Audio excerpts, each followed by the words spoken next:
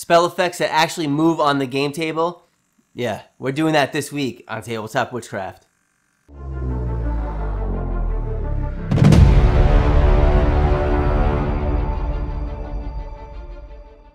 Hey there, and welcome back to Tabletop Witchcraft. This week I got a whole bunch of really fun and exciting things to mention to you, so let's just jump right in. Number one, Alex over at Tiger Skull RPG designed this awesome looking miniature of me. It's actually amazing how much that face looks just like me. It's a really dynamic figure. I'm really in love with this. And if you want to get your hands on it, you can grab the STL file by joining the Coven tier or higher over on Patreon. You'll be supporting me. You get a whole bunch of really cool perks, so go on and check that out. Now, to thank Alex, I want to mention his new Kickstarter that launched November 28th called Relics of Forgotten Sorcery. I'll mention a little bit more about it later on in the video, so stay tuned for that. So thanks, Alex.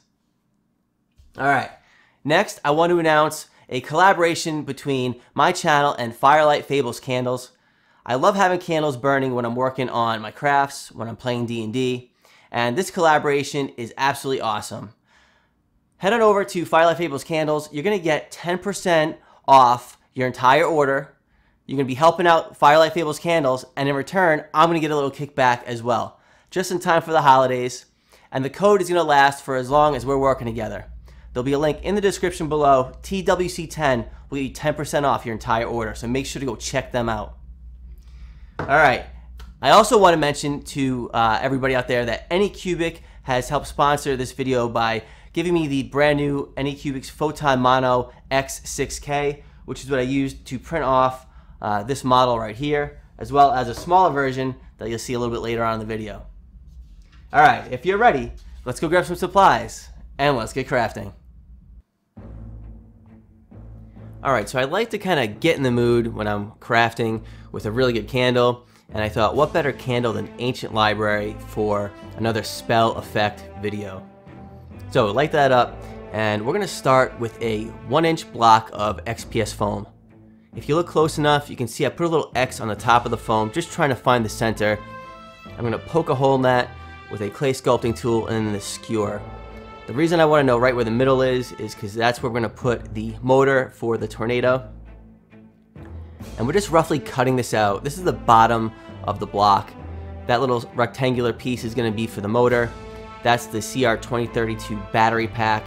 Roughly cut that out, you know, make it as neat as you can, but again, you're not going to see the bottom of this once we're done. Now, once we've had that scored out, using the clay sculpting tool, pop the pieces of foam out, and just keep dry fitting it until the motor and the battery pack fit snug. Now, from the top of the foam, we're going to just indent the motor into that again. This time, you want to be pretty precise with your cut, and it should be fairly easy to cut this out really nice because the bottom's sort of already been hollowed out.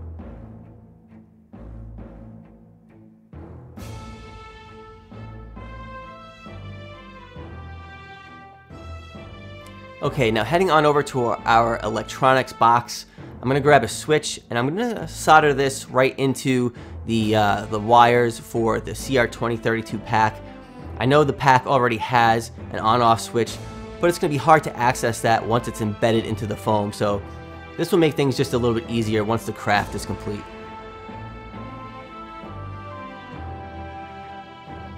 Now for this little motor, there's only two connections on the bottom, obviously the positive and the negative. And don't worry about which way you solder this on there, because if you solder them, you know, one way versus the other, it's just going to make the motor spin clockwise versus counterclockwise. So you're not really going to mess anything up here. It's a very simple, basic soldering.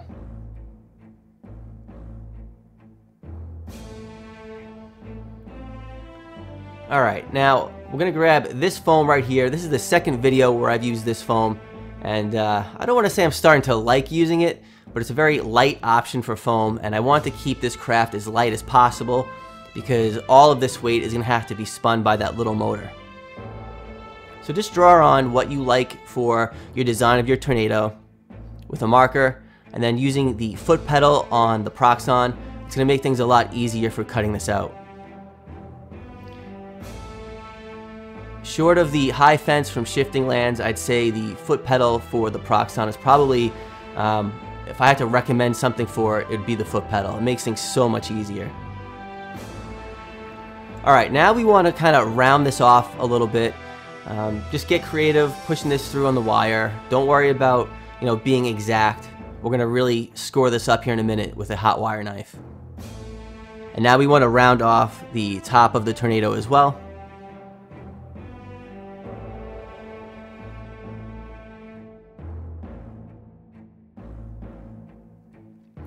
Alright, now this is where we need to sell this as a tornado. So using a hot wire knife, we're going to put a bunch of slashes in a downward motion, spinning the tornado as we do it. And we want to make sure that these burn marks touch and they're very close together. You don't want to have any flat burn marks on this because it'll look, flat. You want them all to kind of come to a point. Now for the top, we're going to just cut out a little cone section with the hot wire knife and have a paper towel on hand and ready to remove any excess foam. Make sure not to burn yourself. That'll keep a lot of unwanted fumes out of your workspace.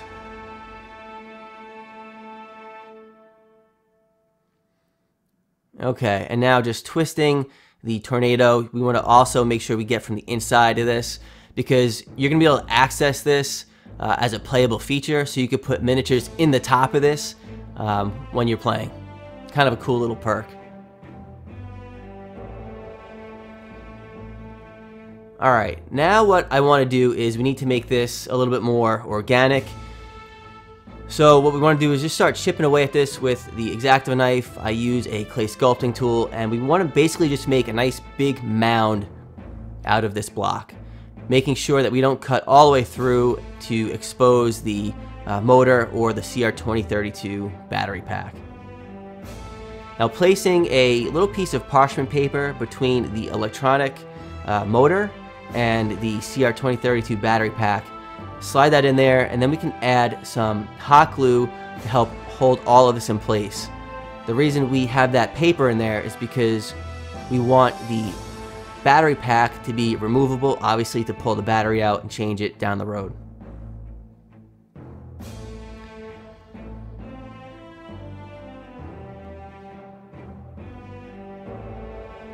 Placing this right back on top of some parchment paper, it will allow to cool it a lot faster and have a nice flat bottom to that once we're done.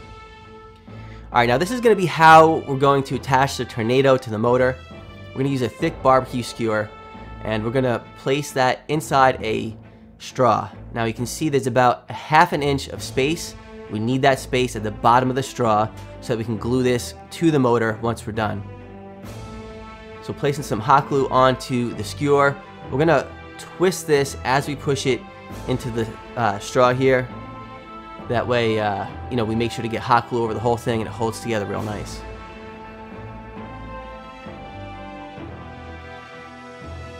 Now I have really cool fingers, so just be careful. Don't burn yourself right here. Let that cool and shave that hot glue off once it's done.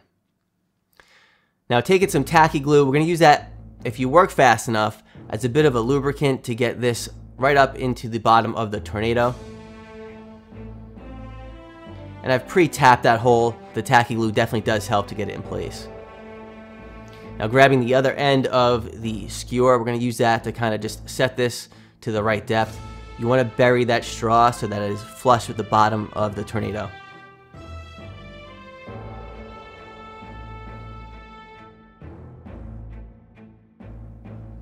Alright, now we're on to Mod Podge, and I just wanted to show this. I've Mod Podged the tornado and everything else already, but sometimes you don't even need to use a brush. These are all the little stones that I made for it, and just rolling it around in your fingers is a lot faster than even using the brush, so, get creative.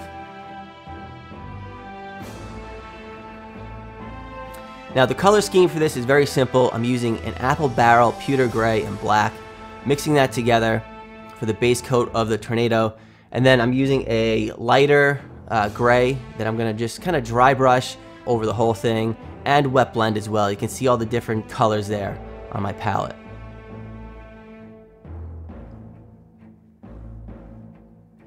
And once we have that squared away, we're going to add a wash, and then we're ready to print off some awesome stuff on our new Photon Mono X 6K. Alright, so I want to take just a second to thank Anycubic for sending me the Photon Mono X 6K. This thing is an absolute beast. Now, you've seen me use the Photon Mono previously on the channel on quite a few videos, and one of the noticeable differences between these two things right out the gate is the build plate size.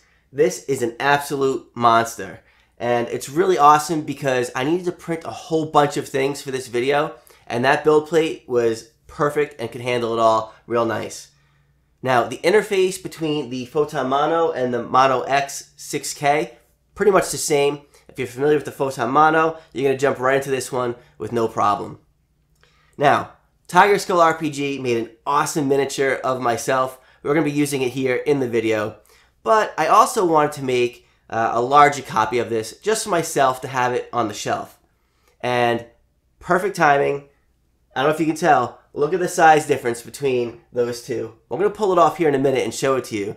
But the build plate on this is totally awesome. I was able to print a huge version of this triangular base and the miniature on that, which would not have fit on the Photon Mono's plate there. So let's pull that off here in just a second, and I'll show you what we're working with. Alright, so this is the perfect time to thank Alex over at Tiger Skull RPG for designing what I think is an absolutely awesome miniature of myself. So Alex, thank you for that.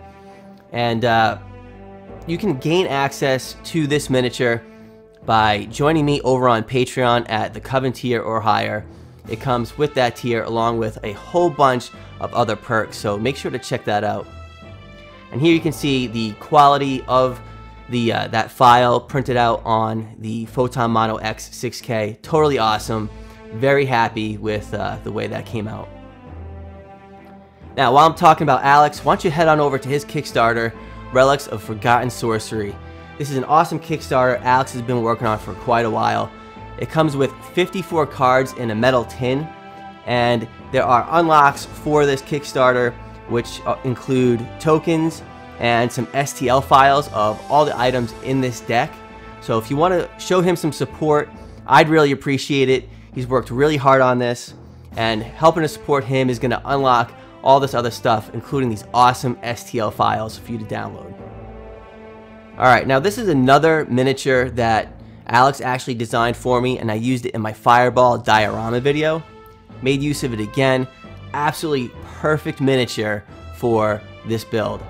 This miniature is an ogre, and if you look at it, it looks like the thing is being whipped around this tornado like it was made for it. So just happened to work out that way, and really is one of my favorite parts of this whole build.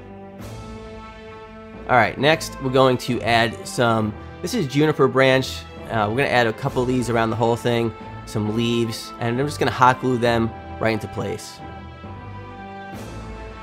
Now here are the boulders that I made, and you want to get, creative with these. So not just gluing one rock around the whole thing, stacking them kind of gives it the illusion that they've busted out of the ground and this tornado's sucking up a whole bunch of rocks into it. Okay, now this is where you need to be very careful and precise. Don't place hot glue right to the top of the straw, because you're going to see my little problem right here. It's obviously going to push out on the motor. Leave about maybe, I'd say, 1/8 of an inch from the top of the straw. Then place the motor into the straw. And keep it so there's about maybe a 32nd to maybe a 1/16 of an inch or so from them touching. Alright, now we can go and add a little bit of World War Scenics glue to the tornado, and then we're going to sprinkle on some leaves from Green Stuff World. Got some brown and some green ones, and this is really going to help kind of like dirty up the tornado and make it a lot more believable, because this would be pulling up all kinds of dirt and debris. Next, we hot glue a little bit of polyfill from a pillow onto this. I've spray painted it black. I didn't go real heavy. I want it to look kind of dusty, so I just went with a light spray of some black on there. And be real careful that you don't get this at the base of the tornado, because it will try and suck it up underneath. So make sure that's away from the tornado before you turn it on. Now, using a flight peg, we can stick that into the base of some of these boulders, place them around the tornado, and it's going to look like the tornado is powerful and breaking up the ground and sucking these boulders right up into it.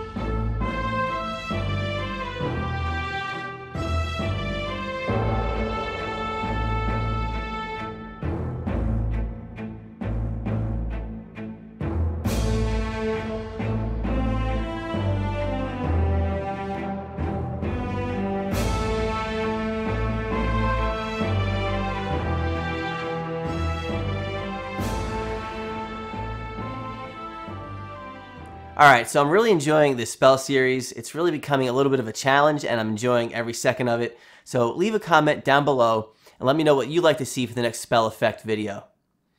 Don't forget also to head on over to Kickstarter and check out Relics of Forgotten Sorcery, Alex's new Kickstarter that he just launched over there, as well as checking out Firelight Fables candles. You can support me, you can support them, you get something really awesome in return. And Casey just released a brand new Adventures collection. It's 10 class-inspired scents. So check them out. I want to thank Anycubic for sending along their new printer, which helped print off this awesome looking model that Alex designed for me. You can grab this by supporting me over on Patreon on the Coven tier or higher. And also support me by liking the video, leave a comment, share, and subscribe. And until next time, I'll see you around.